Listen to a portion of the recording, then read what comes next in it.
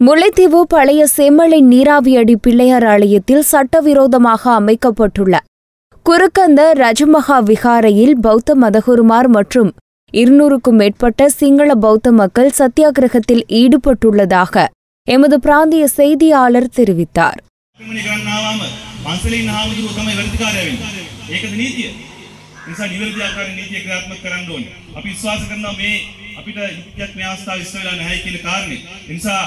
கொழும்பு அனுராதபுரம் வெளிவோயா பகுதியில் இருந்து 2 பேருந்துகளில் இன்று காலை அழைத்து செல்லப்பட்டுள்ள மக்களை இவ்வாறு சத்தியாகிரகத்தில் ஈடுபட்டு வருகின்றனர்.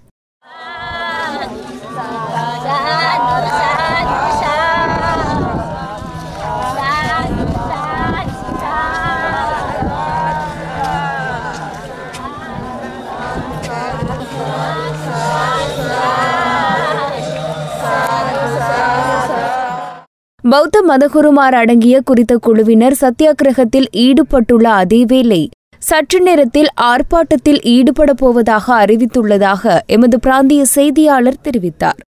தேசிய உரிமைகள் இயக்கத்தின் தலைவர் பெங்கமுவே நாளக்கு தேரு தலைமையில் 5க்கும் மேற்பட்ட பௌத்த மதகுருமார் மற்றும் 200க்கும் மேற்பட்ட சிங்கள மக்கள் இந்த சத்தியாகிரகத்தில் கலந்து கொண்டுள்ளனர். சிங்கள மக்கள் மத்தியில் உரையாற்றிய பௌத்த மதகுருமார்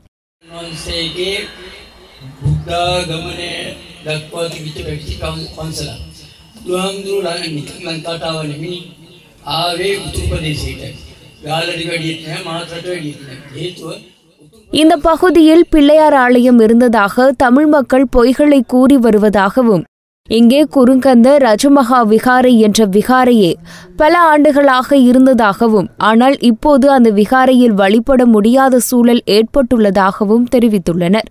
இந்த சர்ச்சைக்குரிய ஆலய பகுதியில் 2 தரப்பினரும் அமைதிக்கு பங்கமின்றி வழிபாடுகளை மேற்கொள்ள முடியும் என முல்லைத்தீவு மாவட்ட நீதிமன்றம் கடந்த மே மாதம் 6ஆம் திகதி தீர்ப்பளித்துள்ள நிலையில் இந்த சம்பவம் இடம்பெற்று வருகின்றமை குறிப்பிடத்தக்கது.